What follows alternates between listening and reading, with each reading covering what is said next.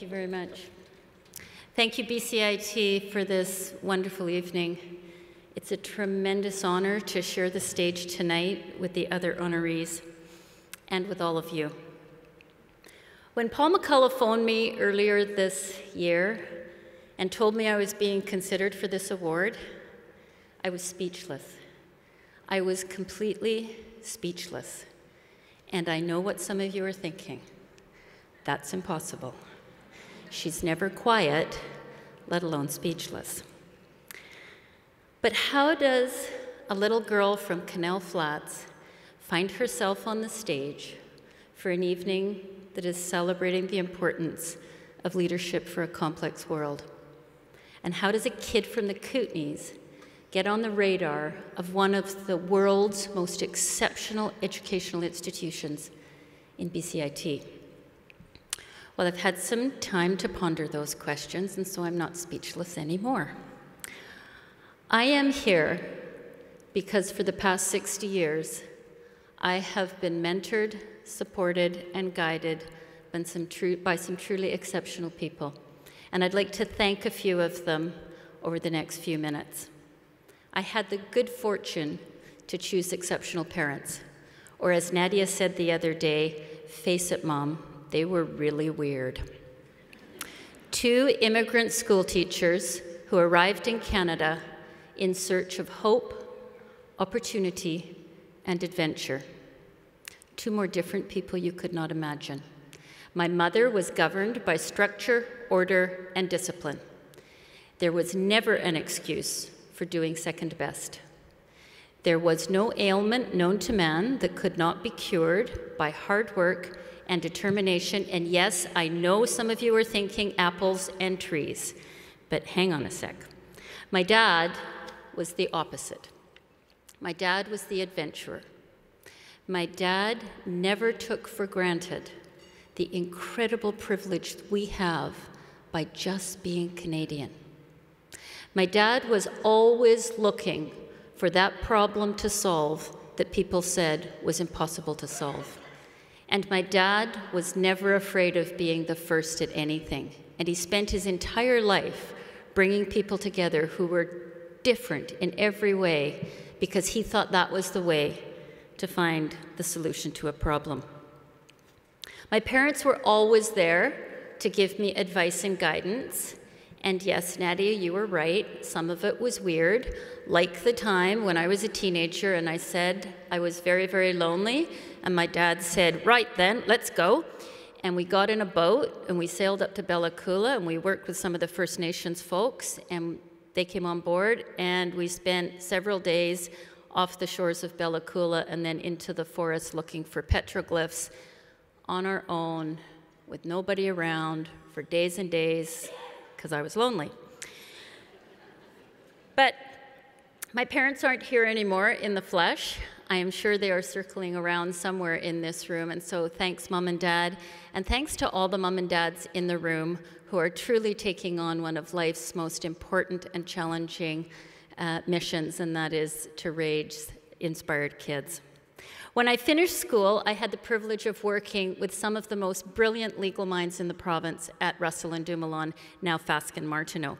It was at Russell and Dumoulin that I actually had my first formal engagement with BCIT, and that was actually as a baby lawyer, working on the legal team that was advising BCIT. And I remember sitting in the room, and I was completely riveted by the legal issues. But what really struck me was how these people from BCIT were so concerned about the impact of the decisions on the people at the institution. They were very concerned about how this decision or that policy was going to impact students or staff or faculty. And it was that moment that for the very first time I realized that outstanding, resilient organizations are not the product of legal advice. Now, don't get me wrong, you all have to use your lawyers, and we need lawyers in society. But what I realized was that strong, exceptional institutions are the product of fantastic leadership who realize that the success of the organization that they lead is in their people. And so it is no surprise at all to me that today at BCIT we have one of the province's most exceptional leaders in Kathy Kinloch, and that it is through Kathy BCIT is taking on one of society's most important and exciting imperatives, and that is to find a way to build and grow leaders for a complex world. In those early days at R&D, I also had my most memorable and life-changing experience with BCIT. I was asked to join the board of the BCIT Foundation. I was about 25. I didn't know what the BCIT Foundation was, and I certainly didn't know what the board was. But off I went to BCIT, found the appointed room, looked through the door, and saw a straight shot right through to Dr. Don Ricks, one of the most iconic names in healthcare even then. And next to him was Marty Zlotnick, and around the room at this table were names of people who I had only seen in the newspaper or seen their faces on television. I was definitely in the wrong room. But then I saw a tent card with my name on. And so I walked in the room, I sat at the table, and for the next several years, I learned at the shoulders of some of the truly great leaders in this province, and that was thanks to BCIT. I learned about how critical it would be to find that marriage between applied learning and the needs of businesses and communities. And I learned then that the purpose of BCIT and the primary role was to inspire students and to help them be prepared for an ever-changing world. Walking through that door at BCIT changed my life.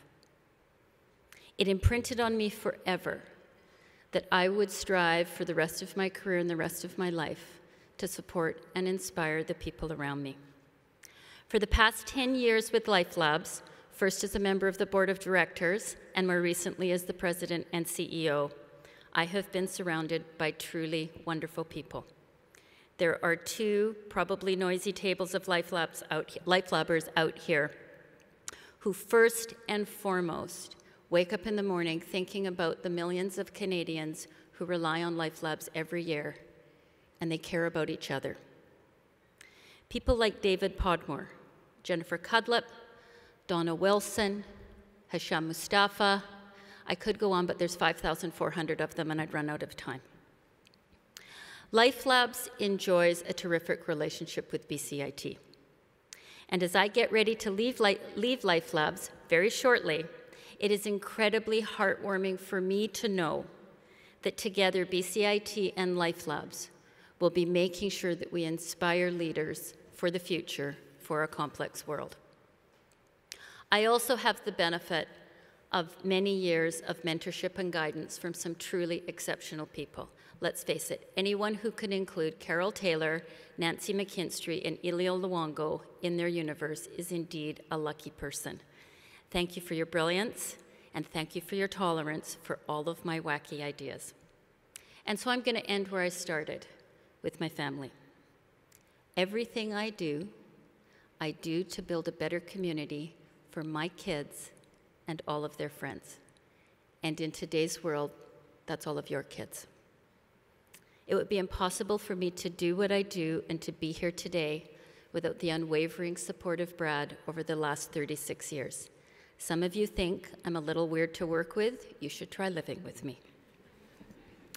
Diana, Kyla, and Nadia, you've grown up with a very unusual mom.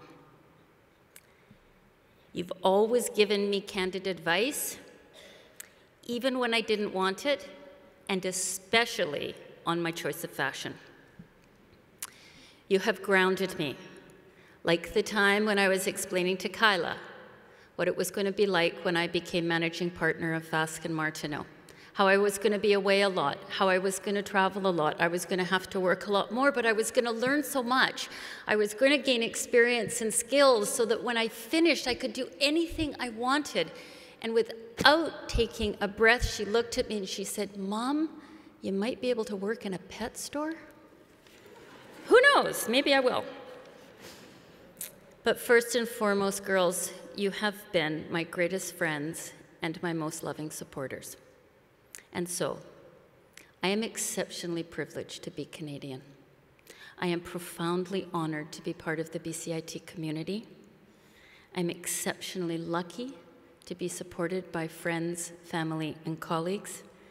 And this kid from Canal Flats happily accepts the opportunity to work with BCIT to nurture and inspire tomorrow's leaders for a complex world. I am indeed grateful. Thank you very much.